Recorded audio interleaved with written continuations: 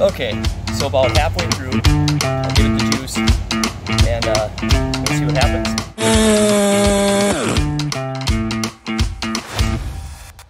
Always wear your safety equipment, guys. This is what I always say. You always hear me preaching that.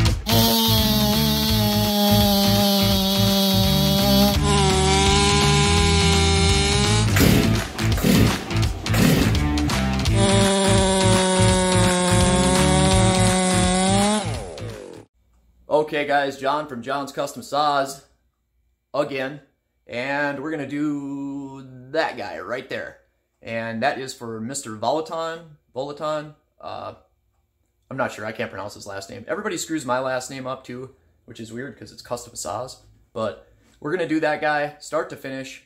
I probably won't edit a lot out because, and I know I keep complaining about this and crying about it, but guys, I should have been a millionaire by now. I thought this thing would have blown up and I'd be filthy rich, YouTube star, but they won't even monetize your channel until you get 4,000 view hours. They call it watch hours, but whatever. So at the rate I'm going, that'll be 65 years, literally 65 years. So this video is going to be really long. If you wanted to help me out, if you ever wanted to do something for me, don't buy me a Christmas present. You know, nothing like that. Just watch this whole video. Even if you got to mute me, you just shut off the sound, but check it because YouTube like shuts your videos down. They know, like they're like, hey, nobody's watching this guy. So either way, we're going to do that thing start to finish. And you guys will be along for the ride. I'm probably not going to edit much out. That way it's a really long video. Takes me about 3.5 hours to do one of these saws. So the video is probably going to be a little shorter than that. You know, someone stops in or if I get a call or whatever, you know, I'm so important. But I'd appreciate it if you guys watched it. That would really help me out. Get on the way to this, you know, fame and fortune because, man, I thought this would have went way faster than this. I thought, like, video, YouTube star, Lamborghini, see you later, little people. And it just hasn't worked like that. So, help a guy out, please. Okay, well, here we go. One thing, I shut my heater off so we don't have that squealing in the background. Man, that drives me nuts. It doesn't drive me nuts actually when I'm here working, but when I notice it in a video that I record, worst thing ever. So we got this out. Let me check and see if you are, yeah, you could see that. Okay, so you're gonna see tear down everything. See how I get my numbers? All that good stuff. I will have to cut the camera and move it around a little bit because I have it sitting on the stand that I use. And so in here we always got the owner's manual, and I'll show you a little trick that I do. So there's his tools. Oh, it doesn't have a scrunch because I'm going to do something cool for his scrunch. But one thing I do, I should have not put my glove on yet. So this is kind of something, I hope you guys can see. This tag on the front, that is the serial number that is stamped into the saw. So I take that thing off. I try not to get it dirty or nothing. And I take it on the front inside page of the owner's manual. I put that bad boy right there. And then I take a piece of clear tape that's way over here. I put a piece of tape over it. And as long as you have your owner's manual, because people actually do keep these things. There you go. So he's got his serial number for life. And then I'm going to powder coat his scrunch, by the way. That's what I'm doing with it, but that's why it's not in here. So take that off. And then, Jesus, dirty already. But that's why I wear gloves. I'm not a sissy. Don't make fun of me. But I do it because I don't want to get dirt all over their saw. So I end up, in the end, I'll get a bigger bag because I got to put the max flow in there. And then if he wants the stock belling dogs and all that. But serial number in the owner's manual. The rest of the stuff in the box is basically the West Coast stuff. And we don't need that right now. But here we go. We're ready for teardown. And I'll do the teardown and then I'll talk about what stuff that you're going to need Not that anybody's really going to do this. I think like most of the people, a lot of these how-to port videos, I don't really get them because either you know how to do it or you don't, or if you don't know how to do it, there's a million videos out there. So this one's going to be a little different. This is just going to be like me talking, rambling on, and hopefully you guys like it. So right away, I use power tools. If you have a problem with that, cry me a river, because it's not realistic to take these things apart without power tools if you're trying to make a living. I'm very upfront, I'm straight up, I don't bullshit, but that's 100% the case. If you wanted to do this for a living, you can't do this. You can't take these things apart with a tear. It's just not realistic. So, and I'm not endorsing Snap-on by any means, but one thing that is nice about the Snap-on bit driver, I think they call it a bit driver, the little 14.4, is that this locks. This is always locked. Here, I'll show you on the recoil. So if I want to bust this loose, I'm not touching the trigger. See that? Then if you go in, so I'll have this set kind of light, and then I can torque it in. So you know what I mean? It's always locked when you're not on the trigger, and the rocker trigger is nice. So I keep this set kind of low. So if you see me like ramming a bolt in, don't think that I'm stripping stuff out. I just get that out of the way. And it's just the way that this tool works.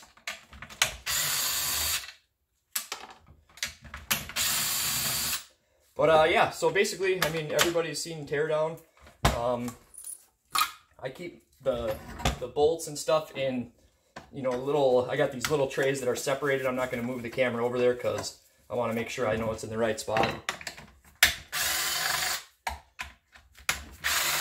I really don't like that these little screws right here are retained. It kind of drives me nuts. I don't know why. Like when you try to put the cover back on, it just, those little things, you gotta like make sure they're out. Kind of just something dumb, but I don't like it. But other than that, I mean, the 461's awesome. I'm not complaining about the 461. It's a great saw. I tell you what though, it's a great saw, but stock, it's not very impressive stock, honestly. It's kind of a turd. I ran one stock for the first time a while back. I was like, wow, like that's the saw I've been telling everybody to get. Like, Jesus, felt kind of bad about it, honestly. Hope I'm not like getting my base up in there. So you take this filter base off. You want your choke down. I'll probably take the limiter caps out right away. So yeah, I guess I'll just have to fill in the time with talking. So now it feels awkward if there's a silence for like even a couple seconds. So I don't know, any tricks that I just basically take that thing out like that. Some of these parts you got to use a little bit of force. I've never wrecked one doing that. I've never had really, you know, obviously every mechanic has stripped out bolts here and there, but so this guy right here, you can get, I like to get behind it because this fuel line, once you break that fuel line loose, this thing will come out really easily. So let's talk about how we remove the limiter caps. So these are, this is a tool from Stihl, but these red limiter caps, they need to go because I do want to add fuel, especially to the low end, which gives fuel through your whole cycle. So this is reverse thread. So the reason for that is I'll take this one out. Kind of hard to do this on camera. This is going to take way more than 3.5 hours with this rate if I'm explaining everything. So there's a little tab in there, and you have to line the little tab up. My eyes are getting bad. I just noticed this the other day. I'm like, man, I can't see a damn thing ever.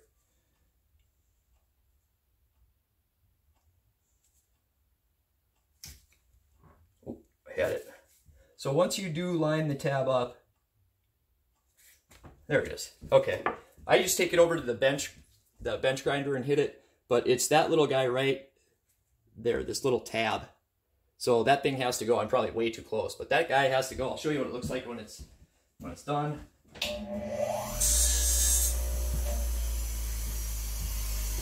I mean, literally like nothing to take it off. So it's smooth now. You probably can't see it, but anyway, there's a little tab on there, trust me.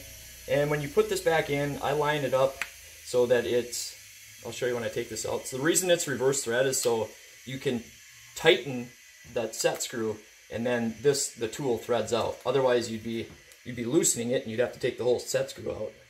So again, reverse thread. Line up the tab with your horrible eyes, because I'm getting old, guys.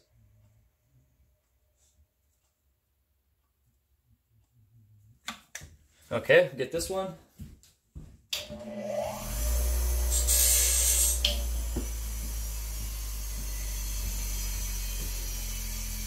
Okay, so those are out.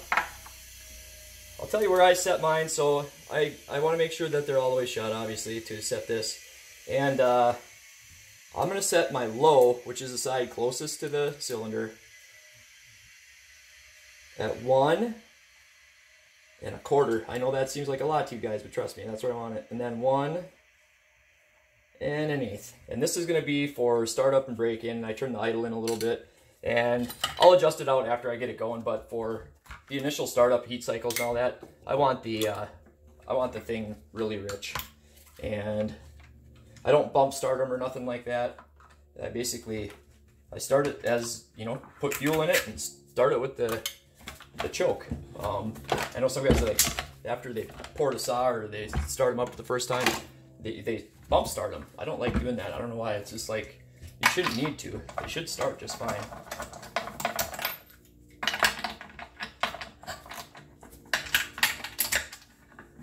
So yeah, how's your guys' day? This is kind of weird. I can't listen to music because you wouldn't be able to hear me, and I get a copyright strike, and that kind of sucks. I don't want to get a copyright strike.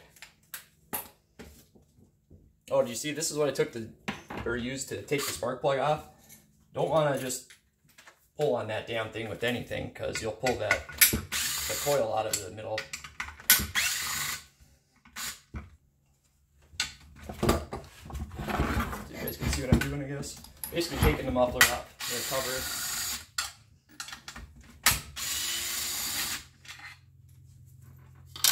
And good, the gasket didn't stick to the muffler, so it actually just goes in the drawer. So the stock air filter and the stock muffler cover, I do not send them back with the saws, because I do not want them using it unless they have a different saw that they can put it on. Then I'm okay with it, but I don't want anybody using a stock air filter or the stock muffler cover on a ported saw. Absolutely not. Another thing, milling. You don't want to mill with a ported saw. If someone asks for us, you know, me to build them in 088, ask what they're using it for, and they're like, oh, we're gonna mill with it. Nope, definitely don't want to do that. I take well, I would replace them anyway, but I take the felling dog off because it goes in my little chainsaw vise, and I can't have the felling dog on there for that. These two, just, I don't know why, it's just like a habit. I put these back in. It's like one of these, like the only bolt you could possibly get mixed up is, even though I keep them in trays, that way I know those go there, and you know, that's it. I see a lot of people have a hell of a time getting those off. I don't know, I guess it's just like second nature to me, but I just take a screwdriver and pry it out, and then when I put it back on, I'll probably show you, but I give it a little bit of a squeeze with the pliers, so then it tightens it back up a little bit. Not a lot, obviously, you don't want to bend it, but I run my degree wheel on a keyless chuck, and I use it on the clutch side, and then I use my hand to turn the flywheel side, so that's why I take the clutch drum off. The wrap handle, I just take that off just so it's not in the way. You wouldn't really need to, but that's just the way I do it. I wonder how long my camera is going to record for. So this is where this bit driver is really nice to break bolts loose. And I tell you what, I've busted some crazy bolts loose and I've never had an issue. So I put this on high idle, and then I put the plug lead right there. Didn't have that one busted loose yet. Make sure I got them all out, because the talking on camera is kind of weird. But so yeah, I run this boot out. Some people disconnected, disconnect it at the cylinder, and then they just, you know what I mean, they leave it hanging in there. But okay, we got the cylinder off, and all these saws are test ran at the factory, so if you're seeing your carbon on it and stuff and you're like, what the hell is going on there, they're all like that. It's just how they come. Oh, okay, so the rings. Don't ever take rings off with the pliers, nothing like that. This always rips my gloves too, but I just take my my fingers and just squeeze them out a little bit, and they come right off. And then I'm going to save at least 2 of these bolts, but I put the rings and the circlip and all that stuff. Get the base gasket off of this. And then I want everything stripped off of the cylinder because we got to put it on the lathe and port it, obviously. Make sure this is all the way loose.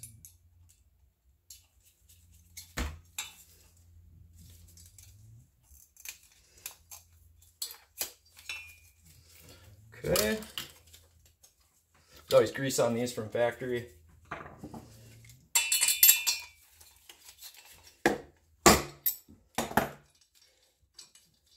When you do, I don't know why I do that, but these, I don't reuse spark plugs. Garbage. I put a new spark plug in every single time because that crush washer is a one-time use deal. Do not ever reuse a spark plug. They will leak. Not every time, but trust me, they do leak. I've seen it a lot. I even had a video up that got pulled down for some reason. Must have been really controversial, of the a spark plug that I took out, and I put it back in. It was a new one. I put it back in and I air tested it, pressure tested it, and it failed. So that should show you right there. These little circlips, I don't have a really good trick for these. I just basically use a crooked pick and I put my finger down there so it doesn't fly away. And there we go, it's out. So to get the wrist pin out, because I am machining this piston and I do some other stuff to it, I just take this screwdriver. I know fits in there really well, but you don't ever want to put a lot of force on your connecting rod. So basically you can push it out, but don't start pounding on it. If that thing doesn't want to come out, don't take a hammer and start pounding on the damn connecting rod. It's kind of a no-brainer for most people, but I mean, you never know. Some people aren't, they don't think of stuff like that.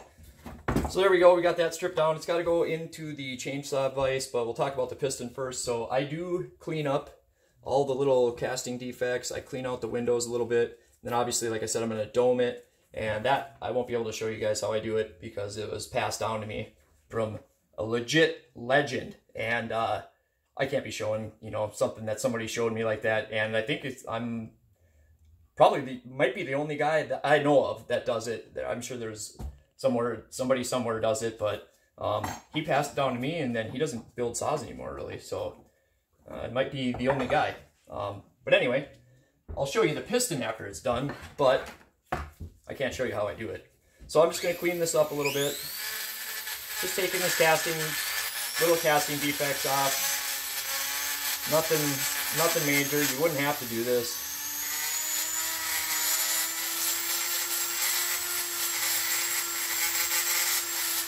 Okay, and then I use a Fordham grinder that's on a foot pedal. I'll show you all that after I cut camera and set the chainsaw up on the vise. I'll kind of walk you around here and show you what I'm all using and what I need. So I just take the casting defects out of the windows and clean them up a little bit. You don't need to make them real big. This 461 is kind of a weird saw. It's got a different set of transfers on it, and it's still got piston windows, so it's kind of overkill anyway.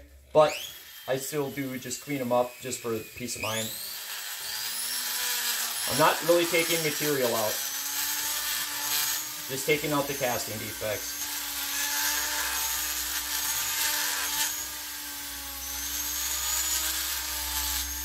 And if this was a saw that I was building really rowdy and it was like a 66 or a 46, something like that, I would open them up a little bit. The 66, they're pretty good size. The 44 and 46, I like to open them up. But again, I'm not opening these up, I'm just cleaning them up.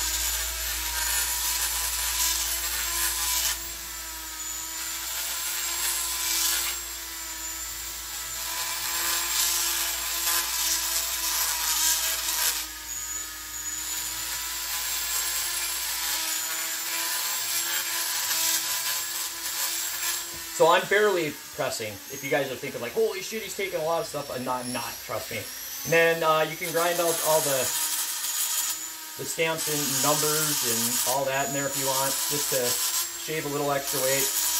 Have the piston cleaned up a little bit, and I have like a little sanding bit that I'll come in here and I'll clean that up a little bit, but I gotta go dome this, so you guys can't watch that, but I'll show you what it looks like when I'm done, and the rest you guys can pretty much watch. So,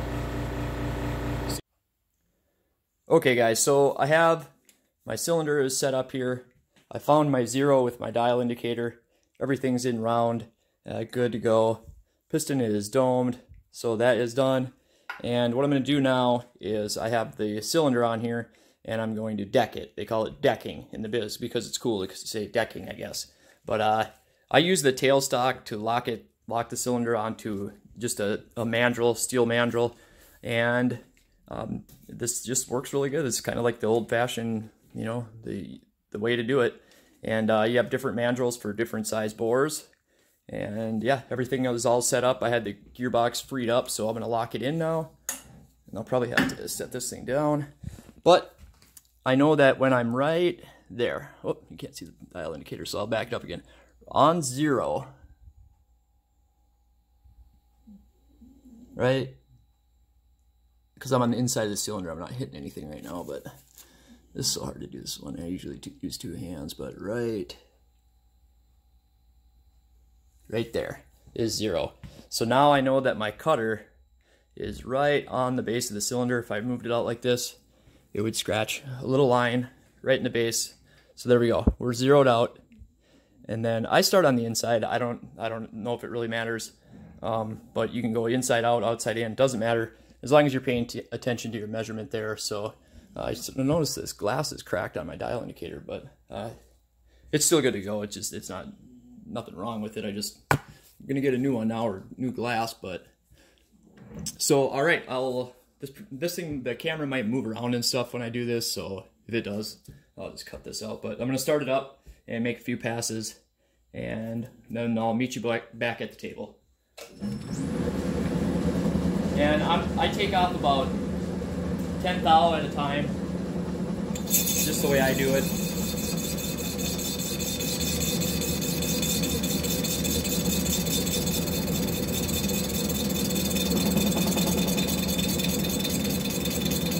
This thing's probably moving like crazy, huh? My lathe is on a wood floor, and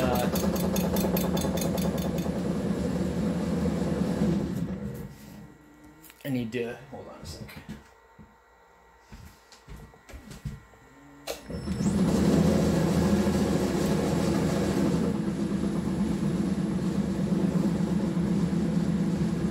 There we go.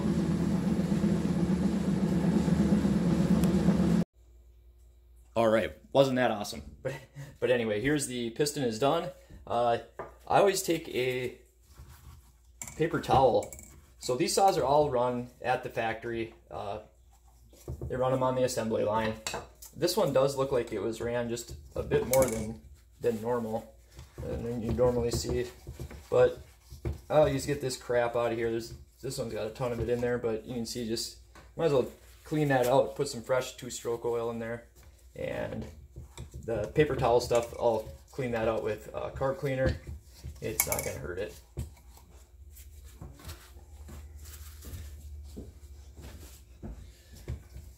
I like to get the crankcase nice and clean.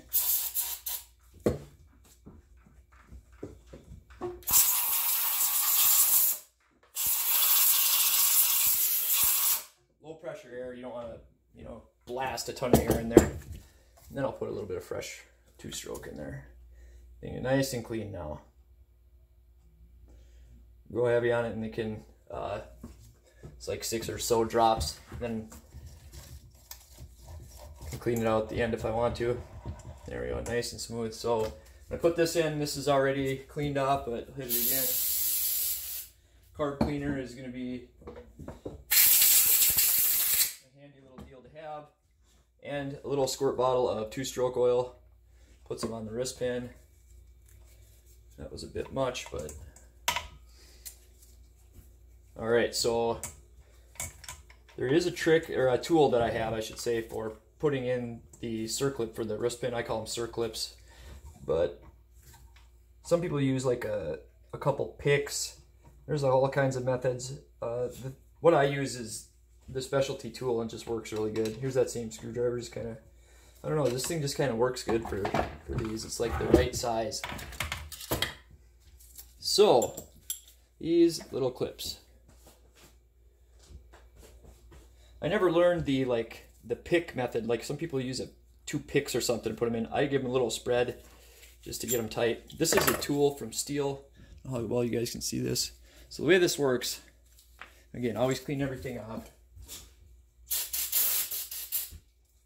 This thing's magnetic too, so. Okay, so you have the end there. It's got a slot on it. Got a hole in my glove already. I'm just gonna take the damn thing off.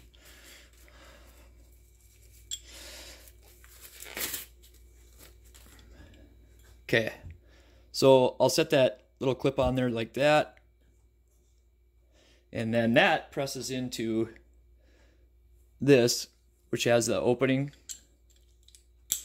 Okay, so now that little clip is in here. And then you take this tool and it presses, again, hold the weight the opposite way, and it is in. That's how that works. I really like that tool. And then I use something that a lot of these other guys probably never heard of in their life. It's a hand file. How crazy is that?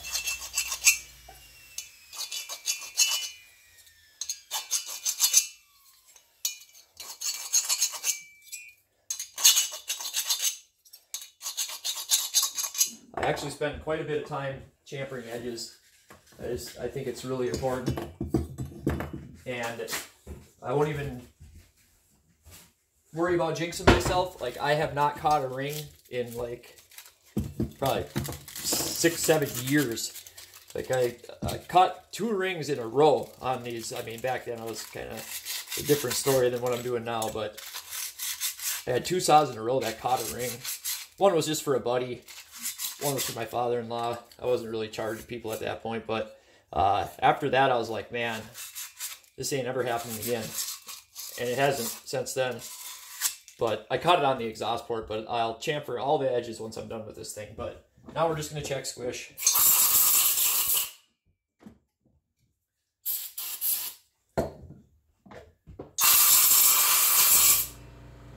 Air compressor. Okay, so just put 2 bolts in.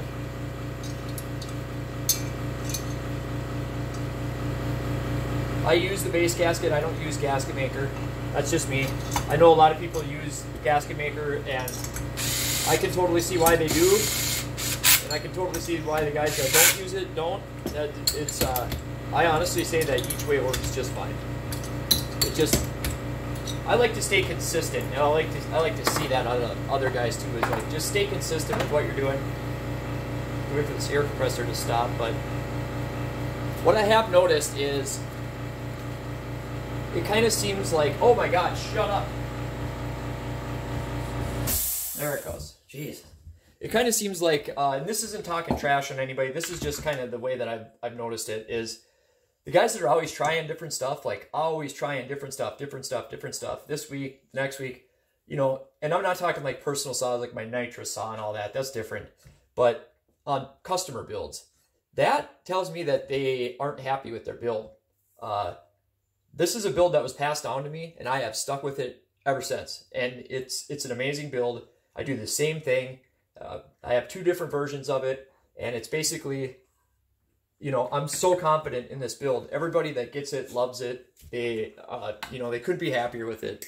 And it's across the board. You know, like the 500i is kind of a build that I developed, but pretty much all these other saws, I do the domed machine piston, you know, and then ported, decked, machined. I think I do a pretty damn good job when it comes to the cylinder work, the porting and polishing and all that stuff, chamfering and all that. And I think that, you know, everybody knows the numbers to get. I do this I run that squish a whole bunch of times. Like, I want to make sure I know where I'm at with my number, and I check it on all sides basically.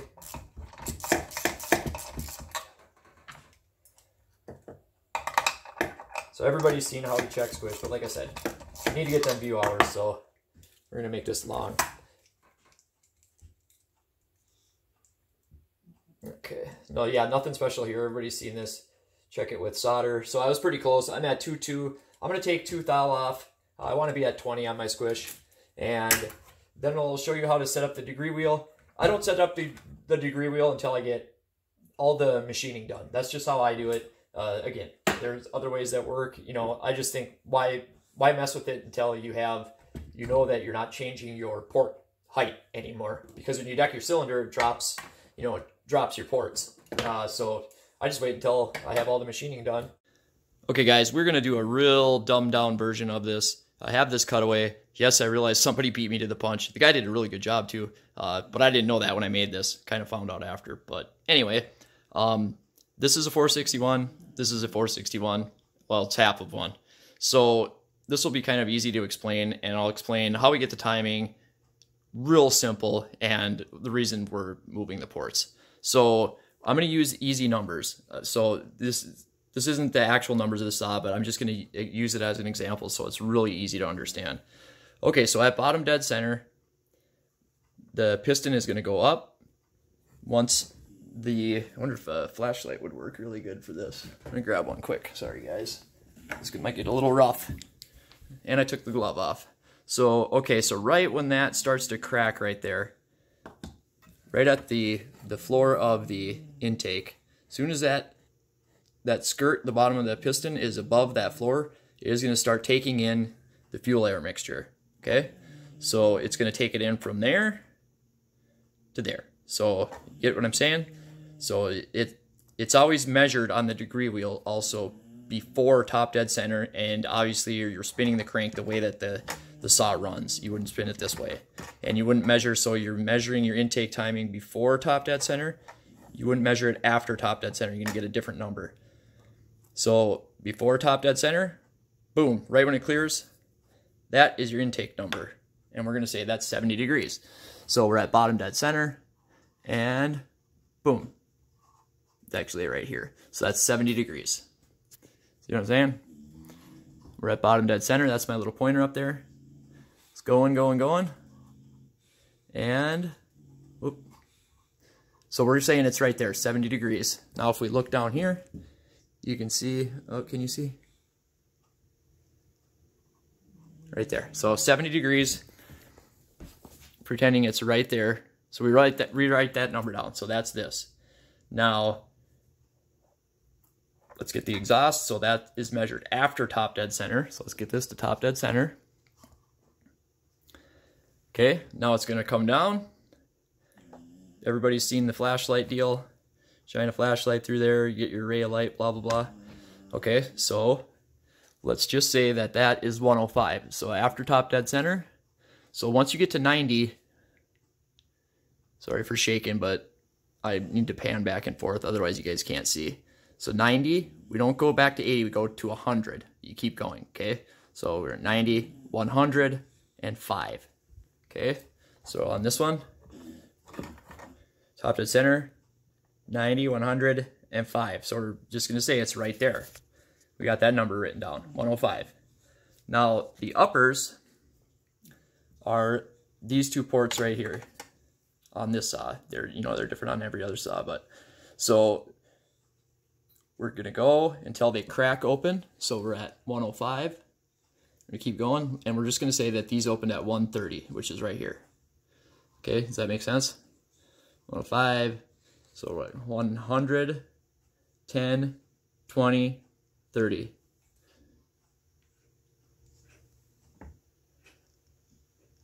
Yep, I'm sorry, I'm double checking myself here. 130 be right there. Yep, because 45 is 135. So now we're on this one. We are right here. Okay, so that's 130 after top dead center. Now your blowdown is really simply this number minus this number. So it's your uppers minus your exhaust, which is 25. Pretty simple, right? 130 minus 105, 25. You with me?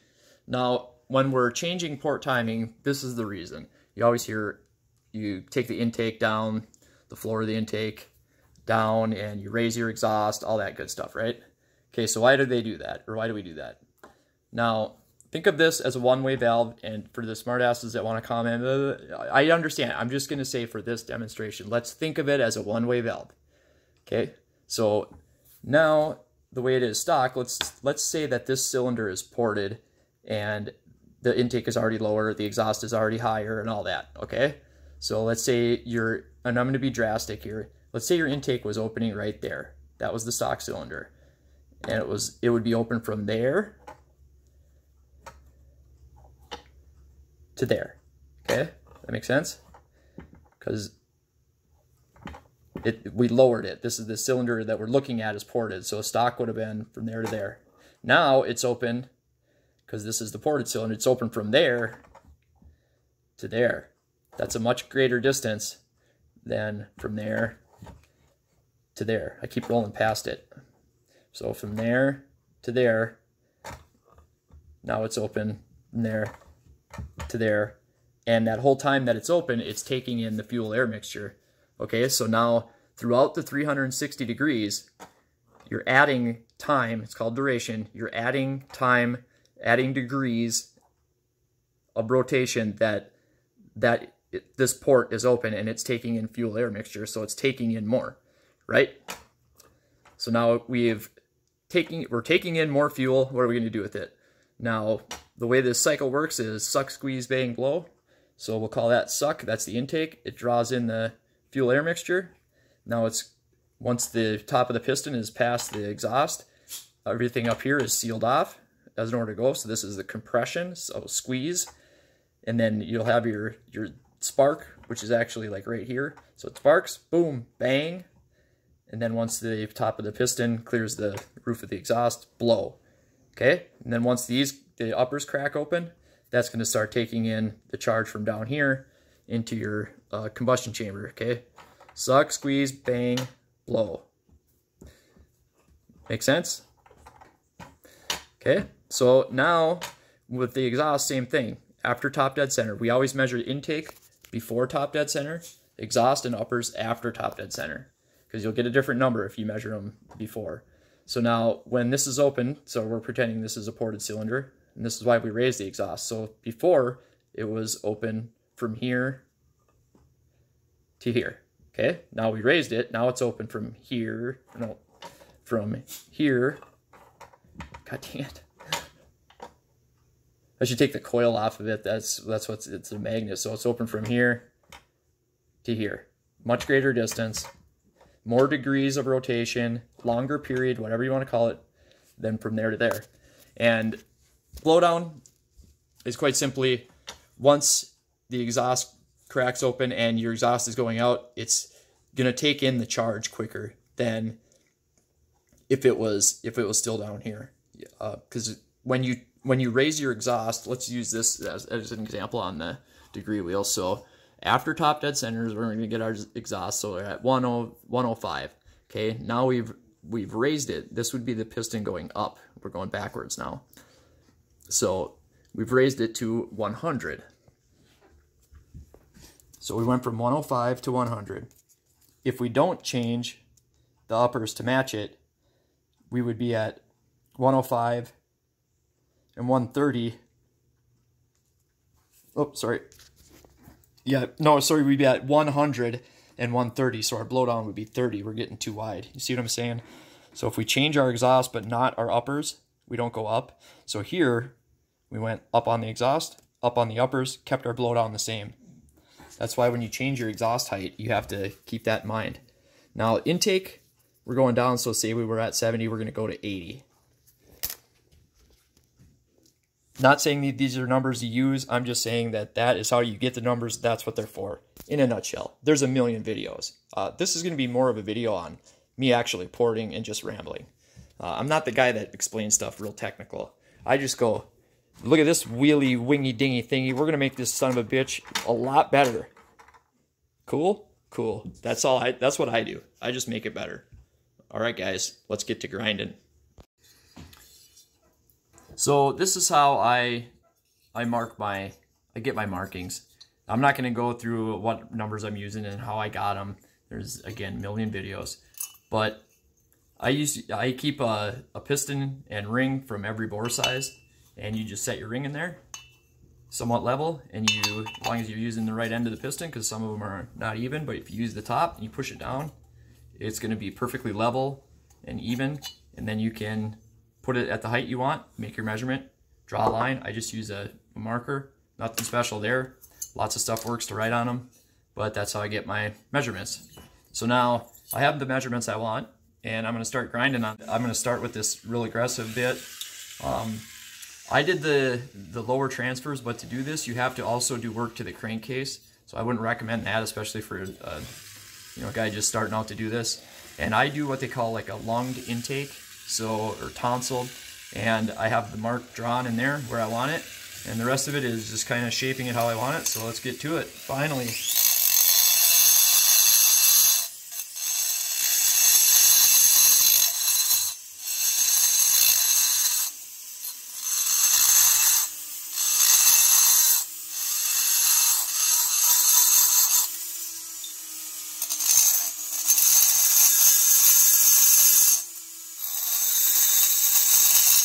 You guys see what I'm doing? Probably not.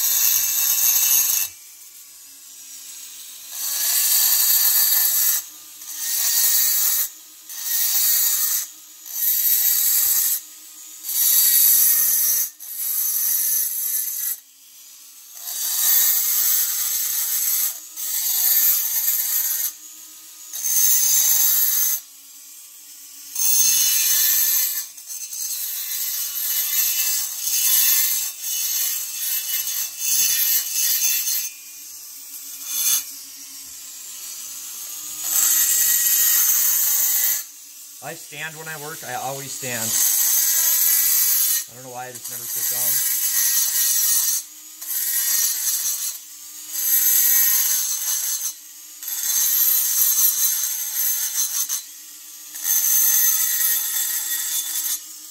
Don't ever use one of these bits on a Husky. That's no knock against Husky. Their cylinder lining is garbage. It will flake off so bad. On the Stihls, the cylinder lining is so tough, it's crazy. And that's why I do Stihl and not Husky. It's literally for that reason. I'm so sick of replacing cylinders on my dime.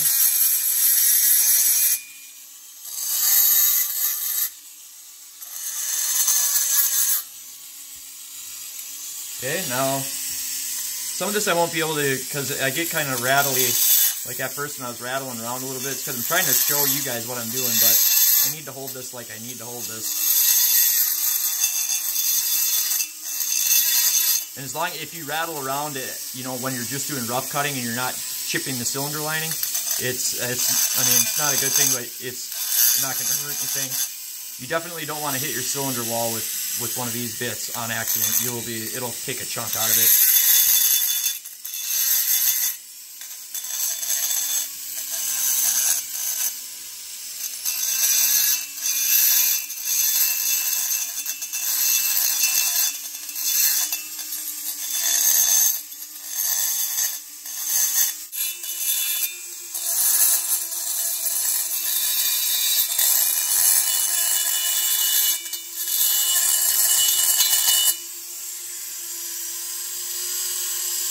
Okay, I'm pretty close to where I want my corners. And I have the arc that I want.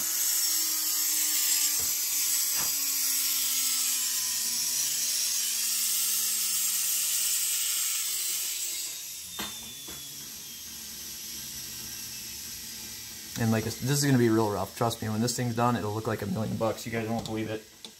For those of you that have seen my work already, you know what it looks like when it's done.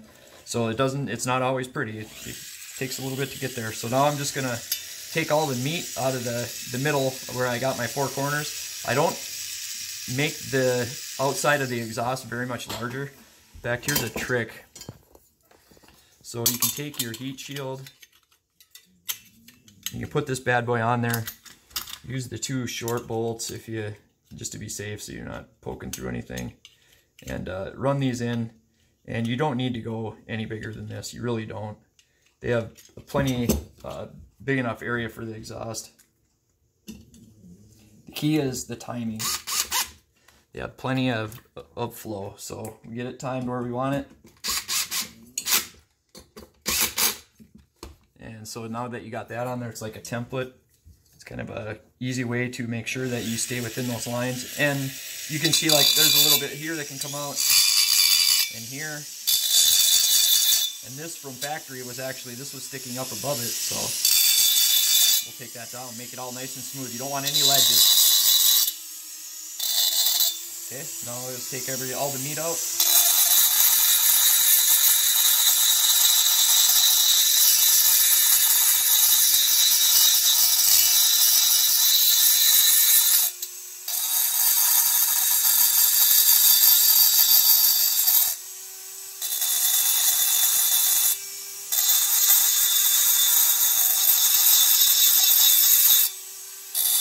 I hit it from different angles too.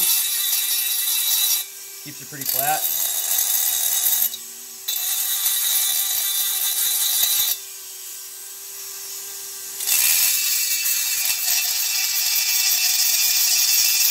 I heard someone say like if you're going back and forth, that's a sign of like being a rookie at this. I would highly disagree. I would challenge just about anybody to whose ports look nicer when I'm done. So I don't get why people say shit like that. It's because they don't do it. So then they say, oh, only the good people don't do it like that. It makes no sense. Whatever works for you works. If someone does a good job, they do a good job. It's that simple. People are goofy. I don't like putting a lot of pressure and sweeping until I get down to the double cut. And I'm doing more fine tuning. This thing takes stuff off so fast, you don't want to sit in one spot. And look at it,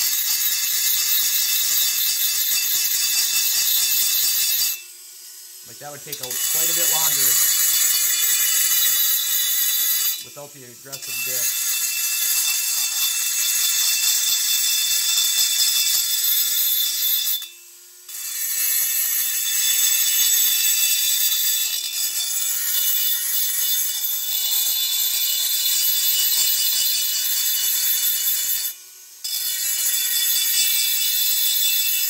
So once you get better at this, you'll notice that, like at first, you'll have this all really big out here, the outside of the exhaust, and then it like humps down and it goes small. When you get real good at this, you'll have everything from here to the back even. That's how you can tell if someone knows what they're doing with this. It'll be one even, from here to the cylinder wall, even. No humps, no area where they didn't get the stuff out. So that's why there's a lot coming out right here, even though I'm not opening the ports very much larger. Not really. On the cylinder wall a little bit, but then I'm making this even. This thing is going to be like perfect when I'm done. It's like perfect angles, perfect, no humps, no valleys, nothing.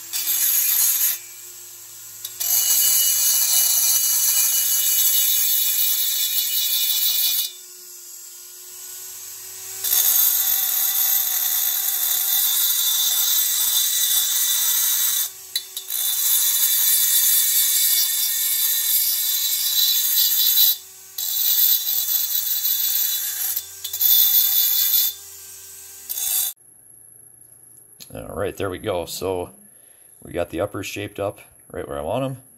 Still kept that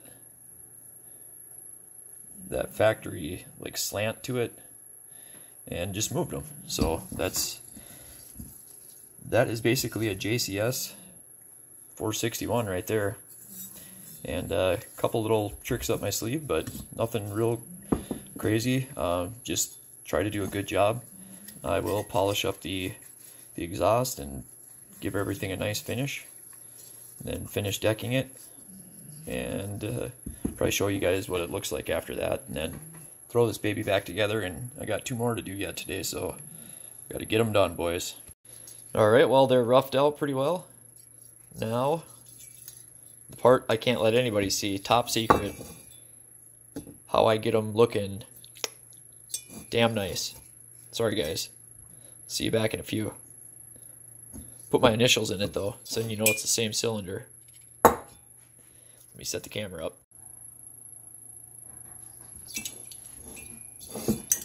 So I always put my initials this way on these, right up here.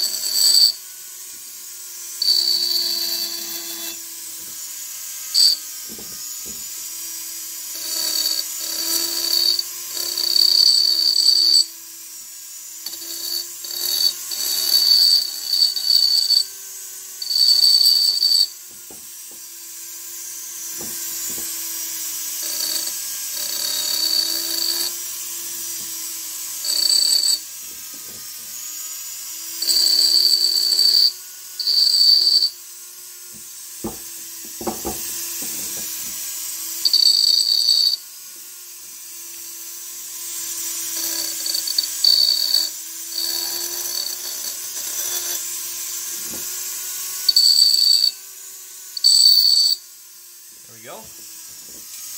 Pretty good. Bella, what you barking at?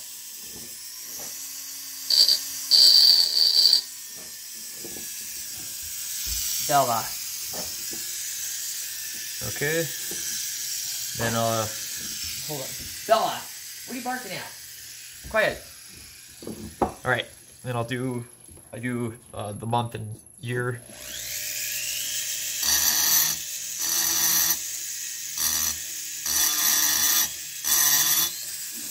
And then H is for dome piston. Makes a lot of sense, right?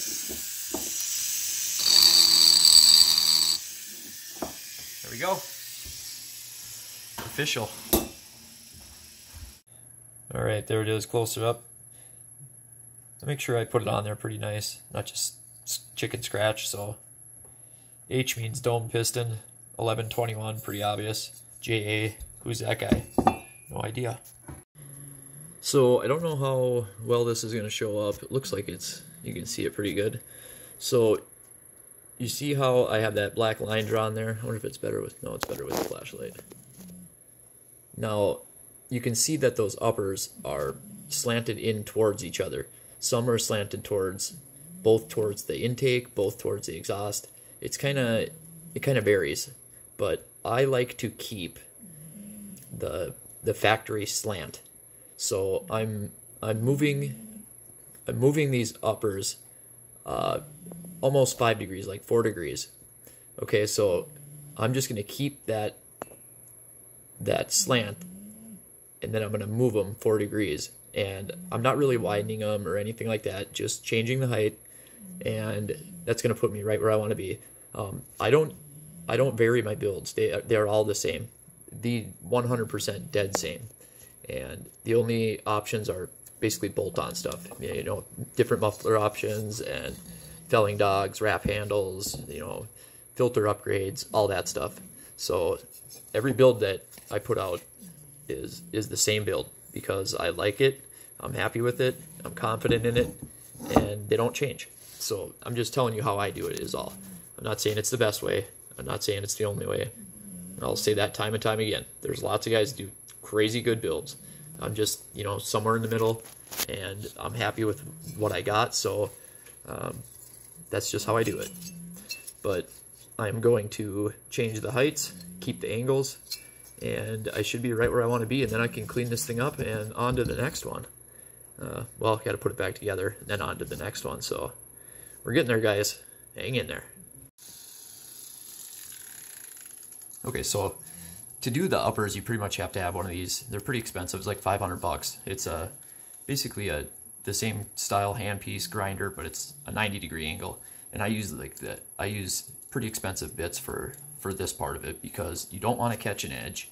You want to have a good bit. You don't want to start rattling around. But I got, I don't know if you can see it, but I got that side done, shaped where I want it. And I'm working on this side, and I figured I'd show you. Some people grab this thing like a, you know, with all they got. I'm kind of light with it. I just keep good speed and real, you know, basically methodical. You know, you don't want to be just kind of running around in there. You want to get to it, get it done, and get out of there. I'll keep good speed with it. I just bring it right across the floor, which would be the top.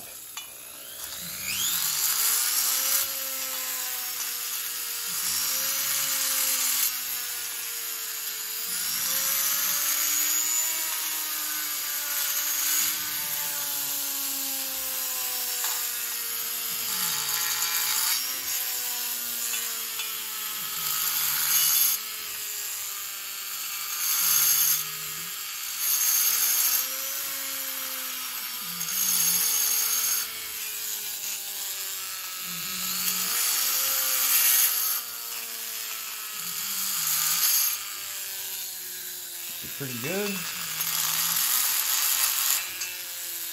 piece of lining there that I had to get through.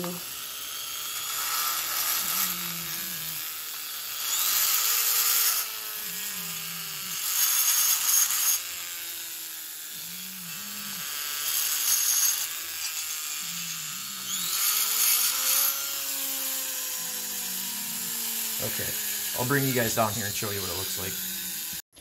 Okay, so I hit it a little bit with my homemade bits, we'll call them, and I'm getting my shape that I want. The intake, I wouldn't want any smoother than that. I like it a little bit rough like that for keeping the fuel suspended, and there is some truth to that. And then here's the exhaust port from the inside. It's key to get that thing looking really even, no sharp edges. And then now I'm going to do my uppers, because that's where I'm going to end up on the exhaust. I'm right where I want to be. I just put it on the saw and measured it. And lowers, looking good. And then I always leave like 2/1000ths of material to come off of the base of the cylinder. That way when I do the lowers or anything else and do the chamfering, I can hit it on the lathe one more time. And I'll show you what that looks like. It just puts a really clean finish on it, instead of, you know, getting right where you want to be and then doing this work. And then if you have little defects in here, that's just how I do it. But yeah, there's the intake, that tonsiled intake, longed, whatever you want to call it. Looking good. And then I just got to do the final pass, and that is going to be what I consider polishing it, even though I don't use metal polish. But I'll get it looking like $1,000,000 without metal polish. So It's just one of those things. I try to find better ways to do stuff, and when I do, and it works, you just can't give that stuff away. It kind of sucks to be like that, but there, you know, in this business, there's only a few things that set guys apart, and if you got an edge on others, you know, my good close friends that do saws, obviously I share with them, they share with me, but I can't just throw it on YouTube. But let me touch up the uppers, measure them out. I'll use the same method, put the ring in there, use the piston, you know, put it down, get my measurements, mark them, and then, so let me get the ring in there, and then I'll show you that they're staggered, and there's also a slant to them. So I'll kind of explain that a little bit, but it's easier to explain once I have a sight line in there so you can see what I'm talking about. Okay, so here it is, finished product. That's the exhaust. Looking damn good. Turn the flash on here. So the exhaust is a mirror finish. Totally smooth. Intake, I rough it up a little bit. I kind of compared to like a cat's tongue, I guess. Like a sandpapery finish. And lowers.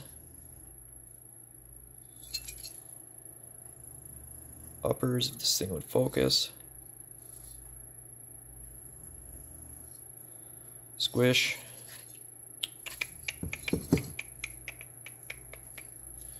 Yeah, looks good, huh? I like it. Okay, so that's that. Then I shaved the tooth off at the end. So piston's done. This is something. So I do cut pieces of, this is just like a HVAC, like heat tape basically. And I cut a couple pieces there like they used to have in the old 400 series saws. They don't do it on the 461, but the less heat on the crankcase, the better. And then I cut a piece for here too. So I try to make it look professional and like it was there, like it was meant to be there. And I plug the decomps. I do not like decompressions. They leak, every one of them. Use a new spark plug. Never ever reuse a spark plug. And also the decomp, if you would ever take this out, technically you should replace it or throw a little bit of, you know, Durco HT on it. And now I get to do the muffler. So on these, I remove a bunch of this baffle so it's below the exhaust port.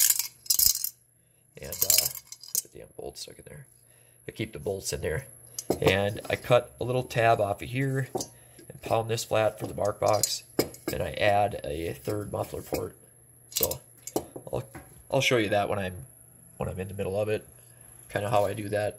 So let's get this done. Button this thing up.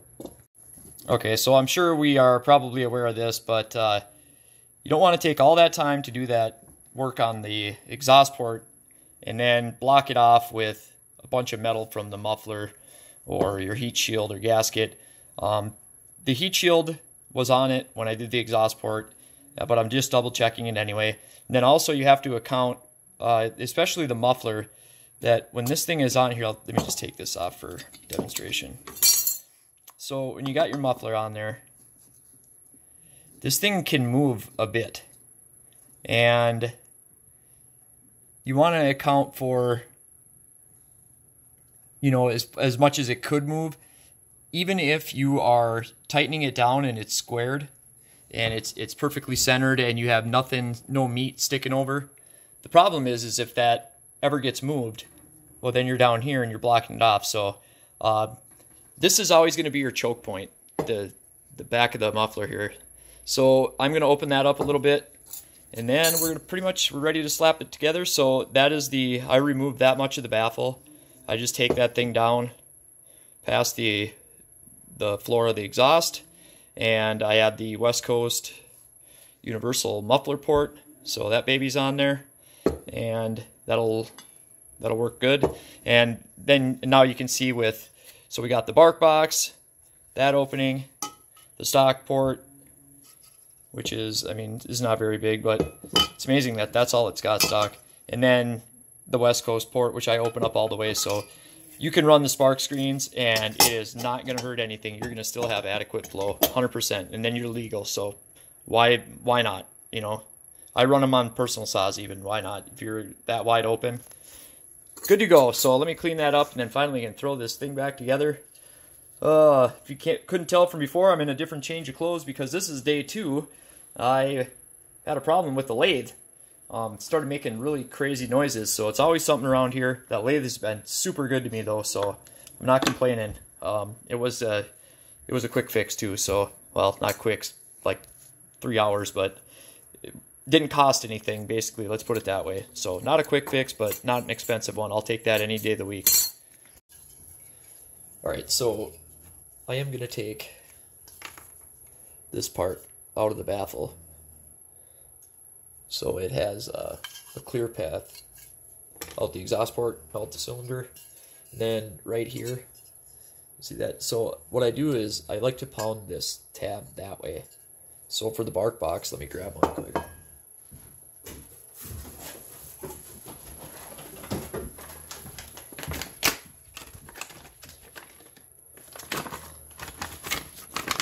And if you guys are haters on the bark box, I don't even want to hear it.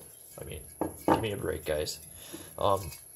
So the way it sits on here, if that tab was up like that, it wouldn't sit flat. This is the only muffler that you have to do this to. All the rest, they bolt right up. And you got to get that flat. So some people pound that tab this way, pound it down.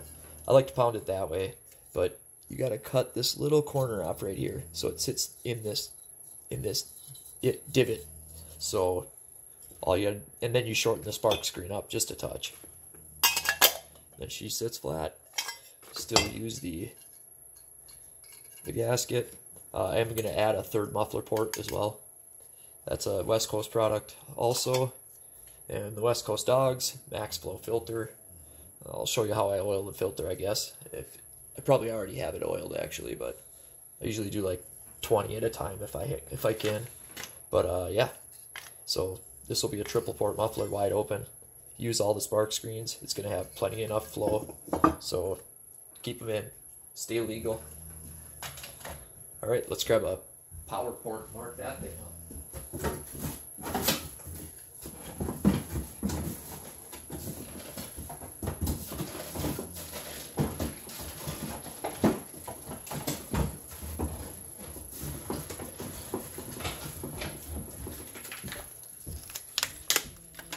Okay, so this is comes with the spark screen and everything. You can weld them on, you can use nut rivets, you can do all kinds of stuff. Regular standard rivets don't work very well. So, just from doing enough of these, I know that I have to. So these tabs are nice and easy to bend. So you got to bend them both down. This top one, or what if you want to call it the top, I guess, quite a bit, and the bottom one, not so much. It's going to sit right there. And I know that if I have this part below the top hole lined up with this, then it'll fit. Otherwise, you can get too low and it won't fit on the case. But right here is a perfect spot. I've put a ton of them on right here. So for that, mark the holes. You guys can see what I'm doing.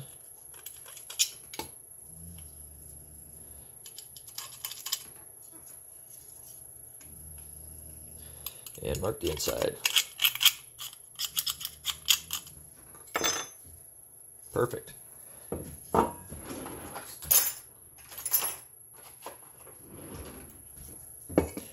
So I'm going to do nut rivets. I like that. Then you can remove it, clean the spark screen, and all that fun stuff.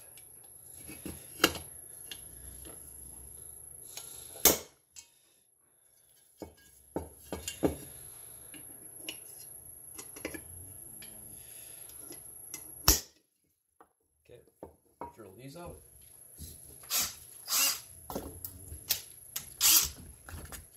Camera's gonna die. Let me plug that in, get the drill bit, the nut rivets, all that stuff.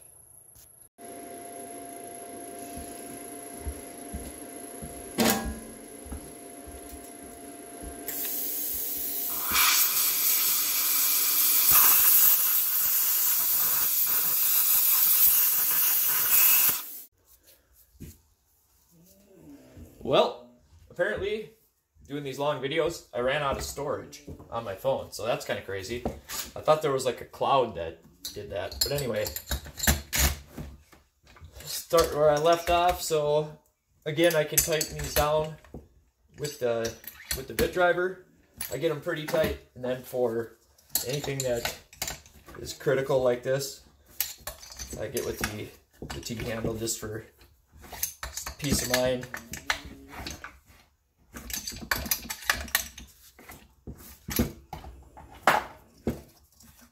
Perfect, get a spark plug in there right away.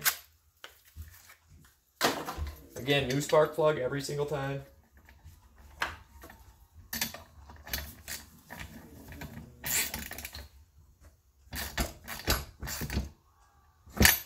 Don't want to over tighten those.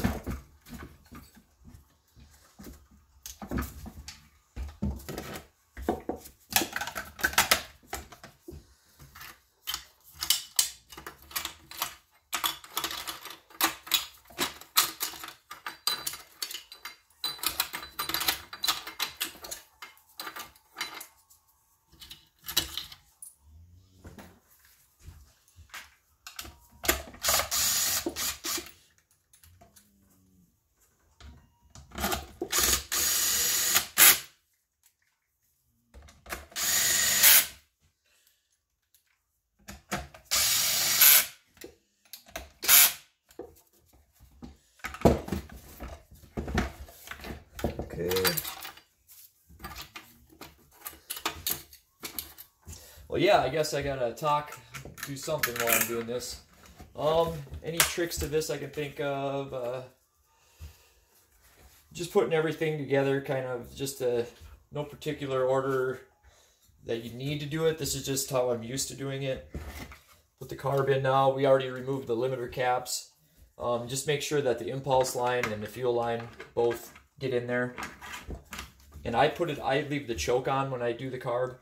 That way nothing can fall in it. Like if you miss putting on one of the nuts that hold the intake baffle on and all that. Then this throttle cable, some people take this black handle strap off. I don't. I just feed this through here. Or I think I do. There we go.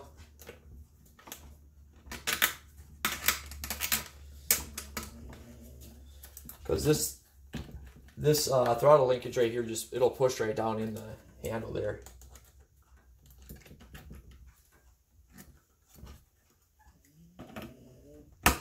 Just like that. And then this piece got messed up somehow. Usually it never happens.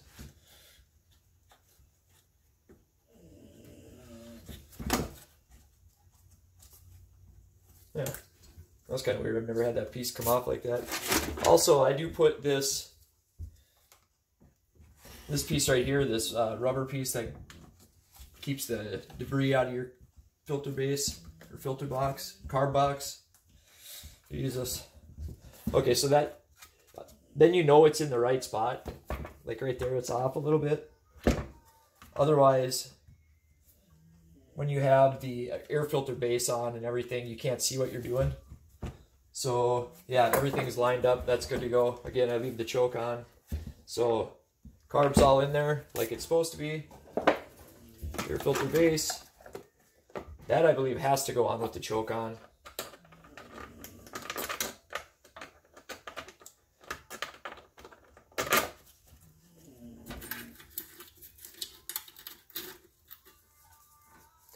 And these you don't need to over tighten.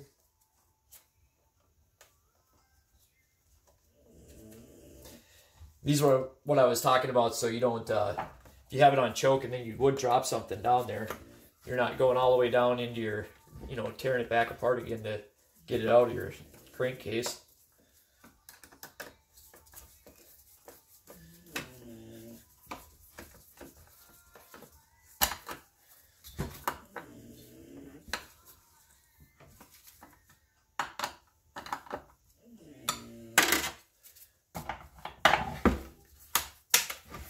Check your linkages and everything and switches, make sure they work. Put this awesome muffler on that we did.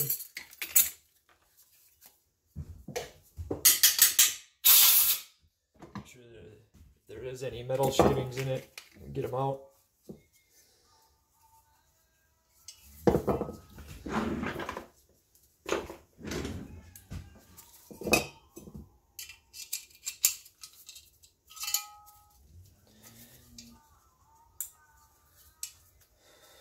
Just using a magnet to... Everybody's got their own different ways of doing this. So the gasket, I see when people work on their own saws, I see this get mixed up a lot. The gasket goes between the heat shield and the muffler. And the heat shield goes that way. I promise. No Loctite. Don't need it.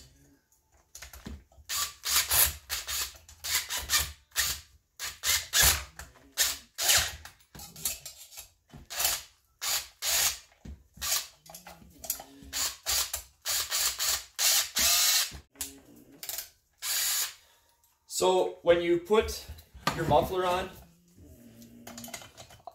before you tighten these two bolts, put the bottom two in so it stays where you want it. And then when you crank these down, you know that these bolts are gonna go in where they need to. Just a little kind of a little trick that you can do.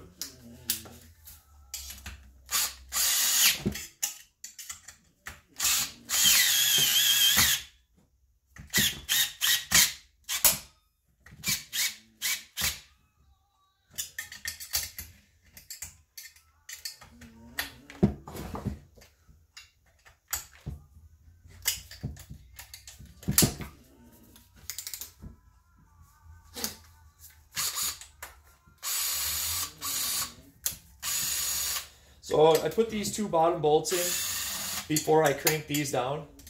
Keeps everything where it's supposed to be. Make sure these are tight. I'll hit these with the T-handle too as well.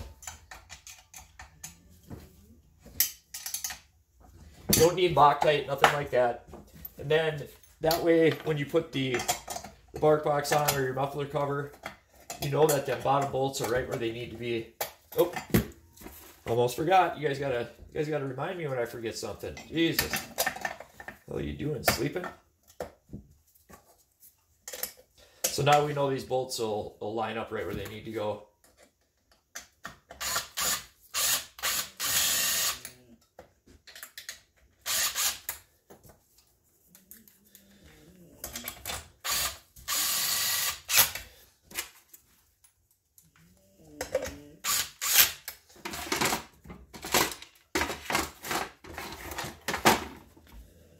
Knew I'd find it. So I put the muffler on before I put the top cover on, just because you can see what you're doing better. Not that there'd be anything messed up, but just easy to see.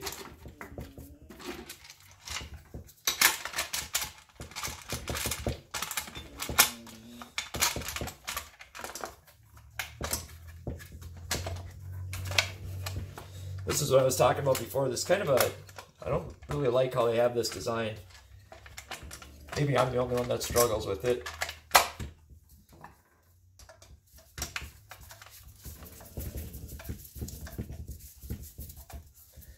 There we go. But yeah, if you have these like pushed in a little bit, you can't get the top cover down, and it's just a mess.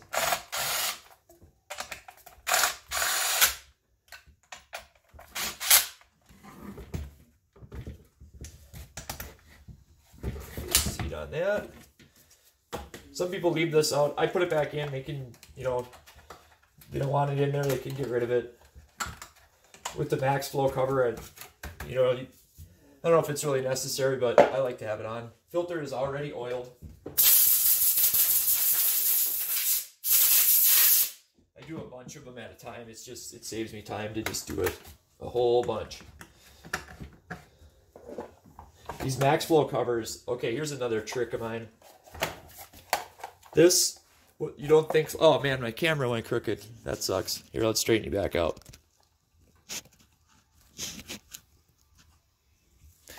Okay, this little tab right here. Right here. Cut that off. It'll make your life way easier. And what's weird is it's already got like a little, see this little notch right here? Or I don't know. Anyway, it's like it's got a little notch for you to cut it out. But I get rid of this damn thing.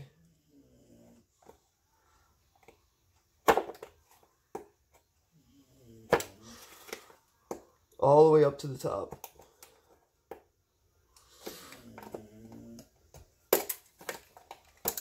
It's just, for some reason, that thing is always in the way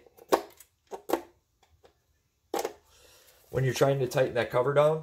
And believe it or not, that little piece will make it a lot harder to get your cover tightened down because it wants to hit your choke. Or your selector switch, I should say. These max flows are kind of a pain in the ass the first couple times you put them on.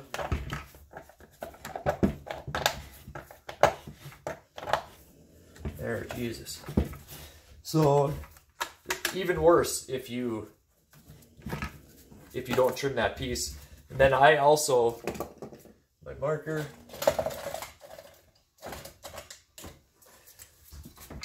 where the carb adjustment is, if you have this filter cover pushed all the way down or tightened down, you can't get to these screws. So I cut this little area out. Just like that. Obviously that's a rough drawing, but mark it, know where it is. Man, this camera keeps falling. Sorry guys. But now I got it marked out. Cut that off. Make sure my filter's all the way down. The max flows are just kind of tough at first. Trim this up a little better. Trying to rush through it since I'm on video. I don't want to do that. That is one thing that I don't. People that have done business with me know that I'm usually behind on deadlines, but I don't rush shit for a reason. I want everything that goes out these doors to be 100% top quality. That's no joke.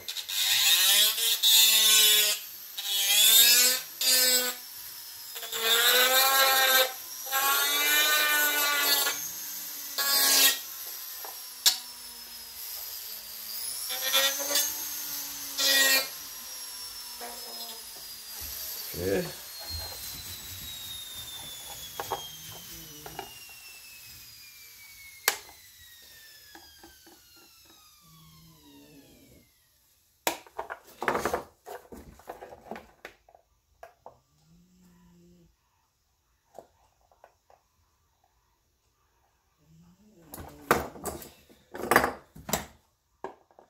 I just kind of score a little line and then it breaks right off.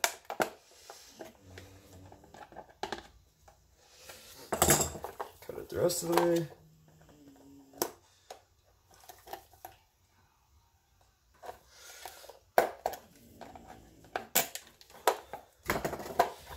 Okay, looks pretty good.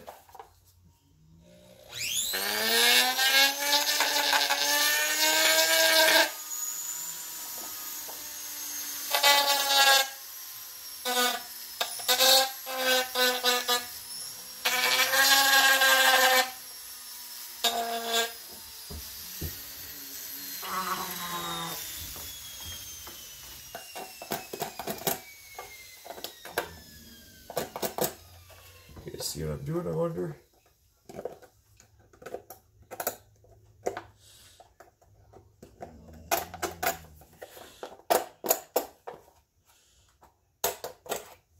Perfect. Then I just take sandpaper.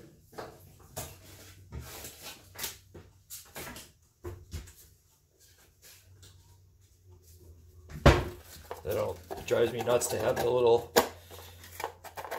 strings hanging off of it. Then you can even take a lighter, melt them off.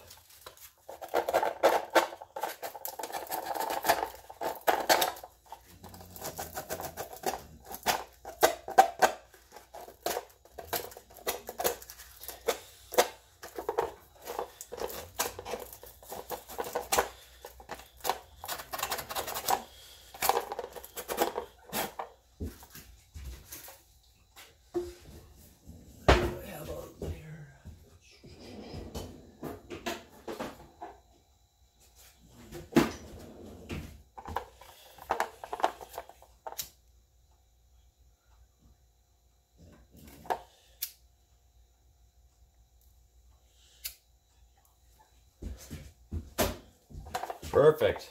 So now when I put this on,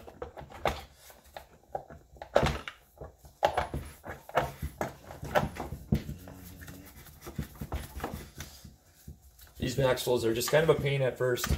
Then they get a little worn in, the filter does, and then it goes on pretty good. So now we can get to our set screws. Plenty of room. Also, these max flow covers, if you get anything on them, wipe it off right away, because for some reason they hold the oil and stuff. Another reason for the gloves. It doesn't come off very well.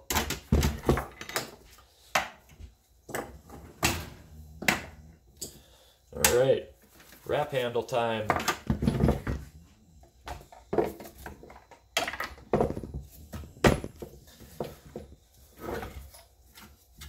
Longer screws go in the side on the 3/4 wrap handles.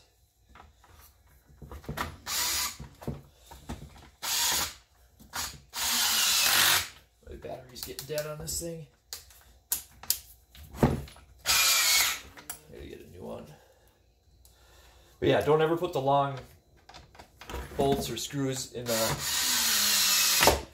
bottom by the fuel tank. That won't be good.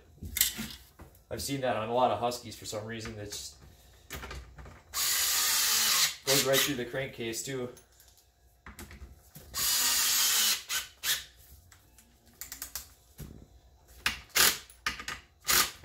Yeah, I gotta get the battery. I gotta get it on charging.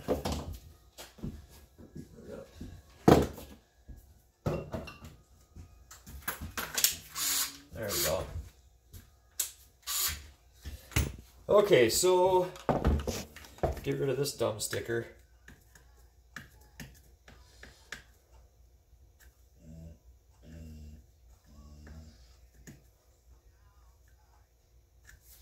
Jesus.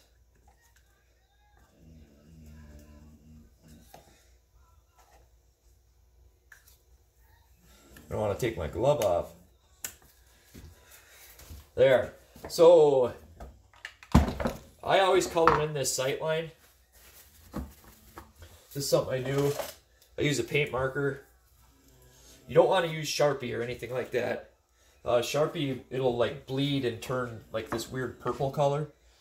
But if you're careful with this paint marker,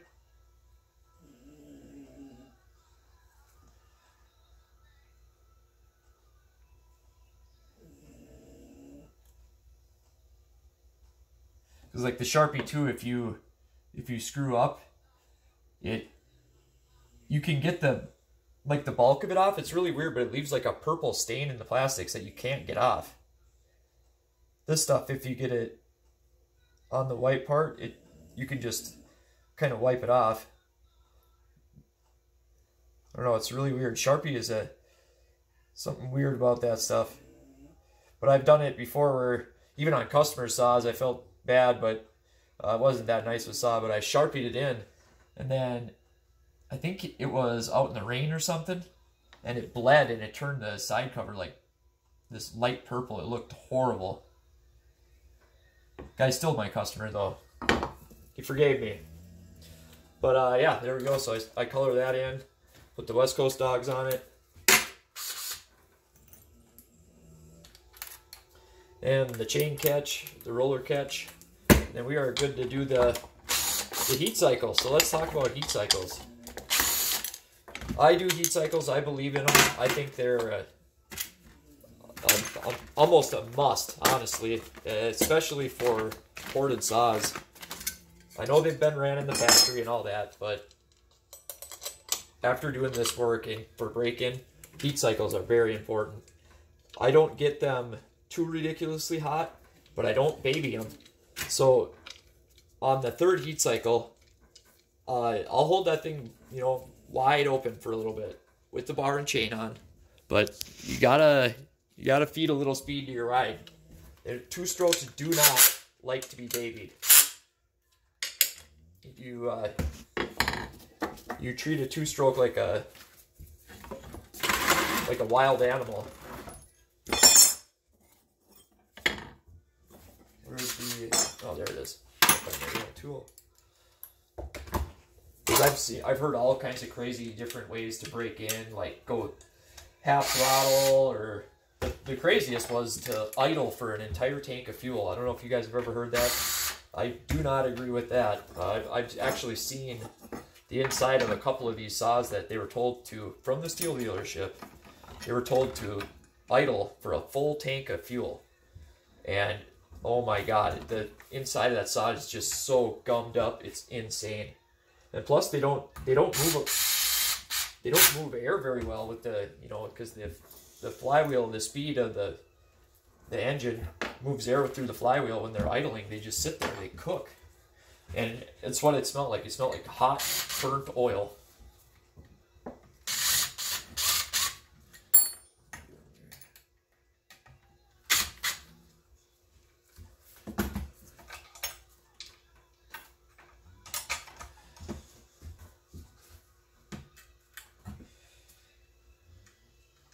I probably take these off when I ship it, but just for demonstration purposes, I'll...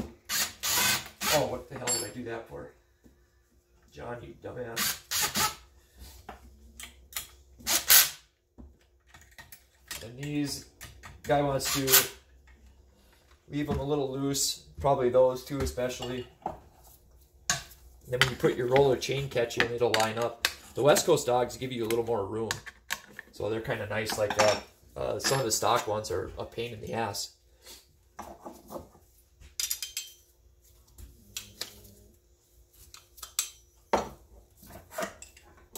And yes, I just grab this damn thing and take this off. As long as you hold it like you got a set, it'll be fine.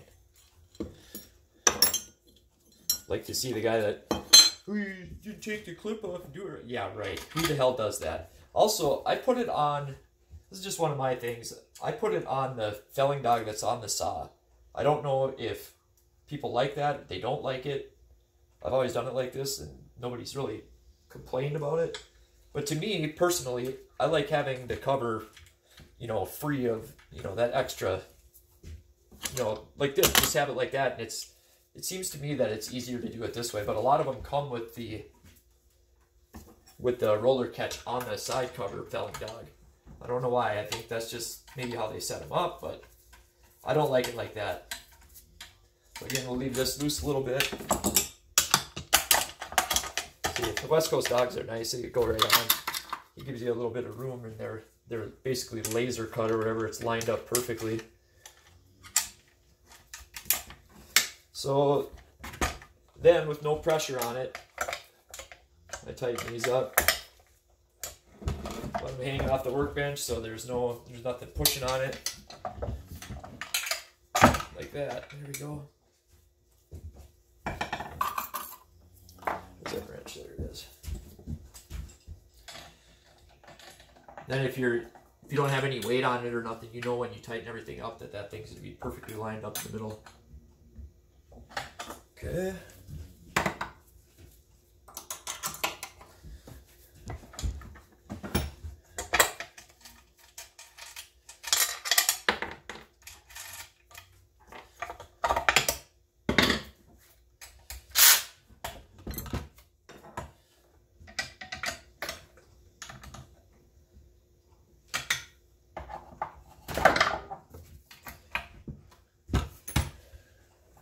These good.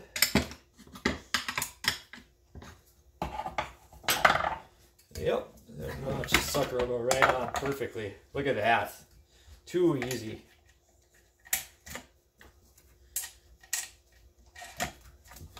All right. Wipe it off a little bit, but let's get some fuel in this bad boy and see if she's ready to rock. I use VP 40-to-1 premix only. That's all I ever use. This is some really, really good fuel. And since I'm always doing break-in and heat cycles, I like the 40-to-1, but if you're running it non-stop, you know, like, or permanently, a guy could go 50-to-1. I'm just one of those guys that 40-to-1 doesn't hurt anything, so why not? And I do put oil, bar oil in them. I'm not sure if it does hurt the pump or not. I've heard different theories on that, but I figure if it could possibly hurt the pump, I should probably put some bar oil in it instead of running it dry. But if anybody does have the answer on that, so I don't have all the answers, that's for damn sure. But if somebody knows that definitively, let me know. Because I sure as hell would like to not do it. For shipping and everything, it's kind of a pain in the ass. I'd like to leave it dry if I could. Especially like this one. The 461s that I get are kind of they're for the wildfire crews, so it's they're on contract and they're not started. And I like that. They've never had bar oil. They don't leak. So the decomp, I don't even really like sending this back, but I will send it back. Felling dogs, probably wants them. So just it's real simple, just throw everything in here. I'll box that up nice in a little bit.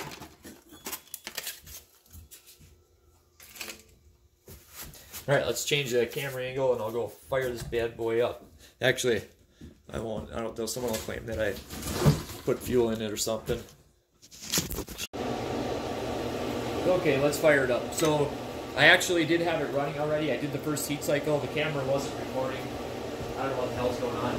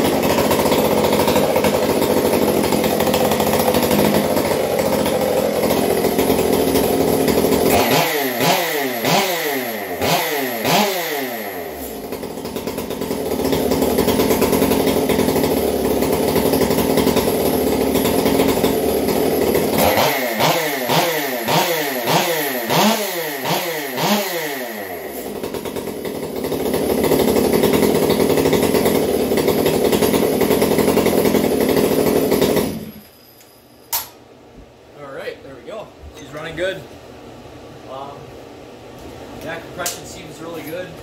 I filled them with some pretty good compression. I mean, that was just running, so you gotta understand this. Once it gets the compression stroke, they got some pop to them, that's for sure. But if you yank on it like a man, it'll start.